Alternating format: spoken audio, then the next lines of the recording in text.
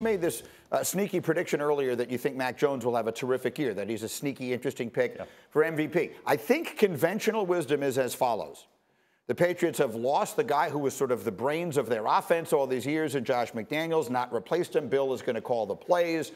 That their roster right now might not be, that the cupboard might be sort of rivaling as empty as it has been in a very long time there, and that Bill, the greatest coach of all time, will need to do his best coaching job to make this team a contender this year.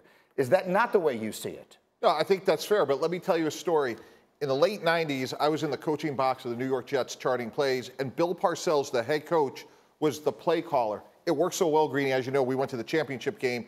Bill Belichick was the defensive coordinator and witnessed it firsthand. If there's anybody else on the plan that can do it successfully this year, it's Bill Belichick, and he will manage the game. This is a team with two great running backs, two great tight ends, a really good offensive line, and in my opinion, a slightly underrated collective receiving corps. So I think the CEO of Bill Belichick will manage this team. They'll be great in the kicking game like they always have. And I think they have a young superstar at the quarterback position who led a team last year to the playoffs, and they scored more points than the Patriots did with Tom Brady the year before. But look, if you watched that playoff loss in which they got just shellacked by the Bills, I thought Mac Jones actually acquitted himself fairly well. And Greeny, in that game, the Bills never punted. It was the Patriot defense that let them down. That let them down completely.